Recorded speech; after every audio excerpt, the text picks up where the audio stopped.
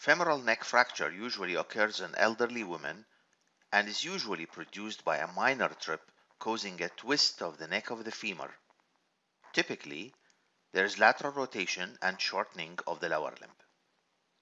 The length of the limb is measured from the anterior superior iliac spine to the medial malleolus. Both are palpable, bony surface anatomical landmarks. In a plain anteroposterior radiograph of the hip region, the inferior margin of the neck of the femur should form a smooth continuous line with the superior margin of the obturator foramen. This is known as Shenton's line. Fracture or dislocation in the hip region disrupts this line. Here is the normal side with an intact, smooth Shenton's line, and this is where the line is disrupted because of a fracture of the neck of the femur. Now, returning to the anatomy of the deformity that results from fracture of the neck of the femur, we mentioned that there is lateral rotation. This lateral rotation is produced by the short muscles in the gluteal region. These include piriformis, obturator internus and externus, the gemelli, superior and inferior gemellus, and quadratus femoris muscle, aided by gluteus maximus muscle, which also contributes to the lateral rotation. Apart from lateral rotation, the deformity also includes shortening of the limb as measured by the distance between anterior superior iliac spine and medial malleolus. Shortening is produced by the superior pull of muscles connecting the femur to the hip bone or the lumbar spine. These include the gluteal muscles, the hamstrings, the adductors, iliopsoas, where psoas major is attached to the lumbar spine, and also it includes some of the flexors of the thigh, such as sartorius and rectus femoris, which are proximally attached to the hip bone. Sartorius is attached to the anterior superior iliac spine, and rectus femoris is attached to the anterior inferior iliac spine. Now let's deal with the attachment of the capsule of the hip joint. The fibrous capsule of the hip joint forms a sleeve, a fibrous sleeve that encloses the hip joint and most of the neck of the femur. It is attached proximally to the edge of the acetabulum and the transverse acetabular ligament. Here is a close-up view of the acetabulum, the hip joint socket. It shows the C-shaped articular surface, also called the lunate surface, and also shows the acetabular notch inferiorly. The notch is closed in life by transverse acetabular ligament. Note that the articular surface does not occupy the whole acetabulum, but there is a non-articular acetabular fossa that is occupied in life by a pad of fat, the Haversian pad. Distally, the capsule is attached to the neck of the femur as follows. Anteriorly, it is attached to the intertrochanteric line between the greater and lesser trochanters. Posteriorly, the capsule extends halfway along the neck of the femur, and it is attached proximal to the prominent intertrochanteric crest. That's to say that the entire neck of the femur is intracapsular anteriorly, while posteriorly there is part of the neck that is extracapsular.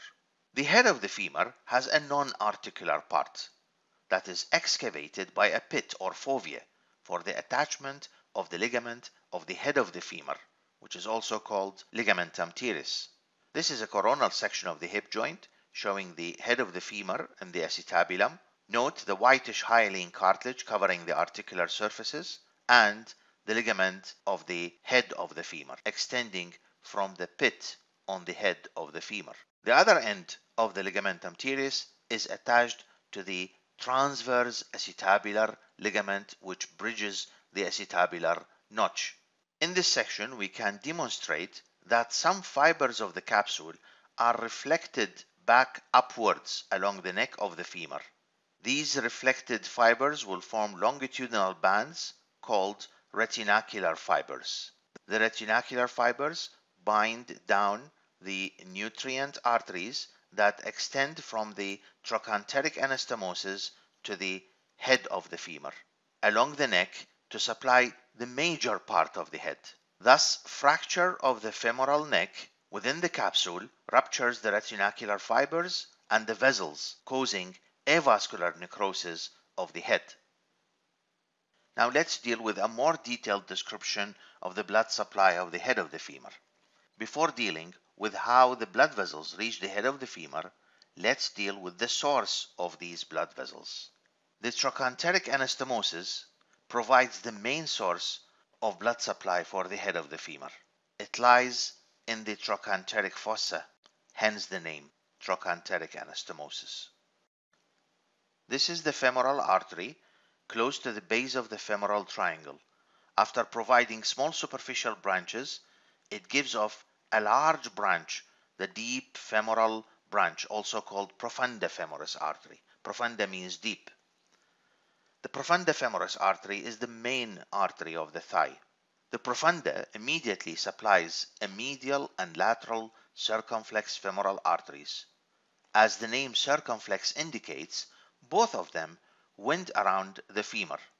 The anastomosis, the trochanteric anastomosis here, is formed by an ascending branch from both medial and lateral circumflex femoral arteries. Here is the ascending branch contributing to the trochanteric anastomosis of the lateral circumflex femoral artery, and the medial circumflex femoral artery located here has a transverse branch that contributes to a cruciate anastomosis, which we are not concerned with at the moment, but it has an ascending branch that contributes to the trochanteric anastomosis, together with the ascending branch of the lateral circumflex femoral artery. Two other arteries contribute to the anastomosis, and these are a descending branch from the superior gluteal artery and a branch from the inferior gluteal artery as well. However, the blood vessels are derived mostly from the medial and lateral circumflex femoral arteries. Branches from the trochanteric anastomosis run in the retinacula of the fibrous capsule of the hip joint, as has been mentioned earlier. These fibers run along the neck of the femur to reach the head. Note that on the dry bone, the neck has many pits for these retinacular arteries to pass into. Blood may also reach the femoral head through a branch of the obturator artery that runs in the ligament of the head of the femur. Here's the branch of the obturator artery that runs along the ligament of the head of the femur, reaching and supplying the head of the femur, because the ligament of the head is attached to the pit or fovea on the head. The obturator neurovascular bundle leaves the pelvis through the obturator foramen to pass into the medial or adductor compartment of the thigh. It is at this location that the obturator artery runs close to the acetabular notch and contributes a branch that is carried by the ligament of the head to reach the head of the femur. Remember that the ligament of the head of the femur is attached on one side to the fovea, and on the other side it is attached to the transverse acetabular ligament that bridges the acetabular notch. It is clear from this description that fracture of the neck of the femur will interrupt the blood supply from the root of the femoral neck. The artery of the ligament of the head is insufficient alone to supply the head of the femur. In addition, in old patients in whom fracture of the neck is likely to occur, this artery is often not patent because of atherosclerosis. Thus, death of the proximal bone fragment takes place. This is what is called avascular necrosis of the femoral head. Necrosis means death, and avascular means absence of blood supply. So death because of absence of the blood supply. Avascular necrosis is more likely the more proximal the fracture to the head. This is called a subcapital fracture. A subcapital fracture cuts off most of the retinacular supply to the head. On the other hand, a peritrochanteric fracture does not damage the retinacular supply to the head. Because of the high possibility of development of avascular necrosis, replacement of the femoral head and neck by a prosthesis is recommended.